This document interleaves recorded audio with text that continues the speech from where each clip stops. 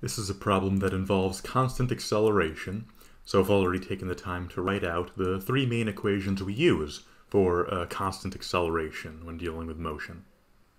So the problem is specifically asking how long the runway needs to be, which is really just a fancy way of saying how far does the plane need to travel as it's going along this acceleration. So what we're really looking for here is the delta x term in the series of equations we have over here.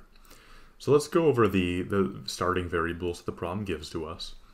So we assume that the plane accelerates to this from rest, so the initial velocity I'll say is 0, and it needs to accelerate to 35 meters per second. And it mentions that the acceleration of the plane is presumably 3.0 meters per second squared. I guess it's not presumably, the problem literally tells us that, so. And we want to use these variables to find delta x. So as usual, we want to choose an equation that has the variable we're looking for, so we can immediately rule out this first one, since it doesn't mention delta x. And we want one that has all the variables we're given, which includes the acceleration, both do, the initial velocity, both do, and the final velocity, which only the third one does, and the second one does not.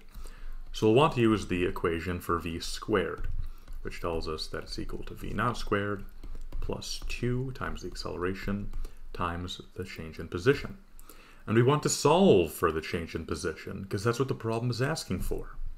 So I'll just use some algebra to solve for delta x.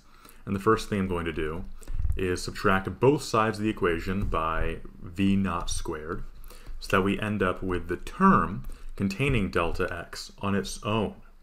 But to get delta x itself on its own, we'll need to divide both sides of the equation by 2a.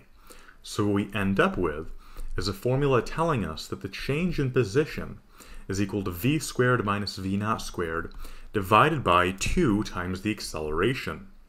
So all that's left to do is to plug these numbers into a calculator, and we find that the distance that the plane needs to travel is equal to about 204 meters under this acceleration. And that is our answer to the problem.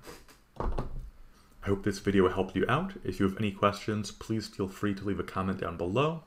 And if you have further problems, requests for them, I have a Discord server down below if you would like to make requests and maybe talk with other people in the server about problems you may be struggling with.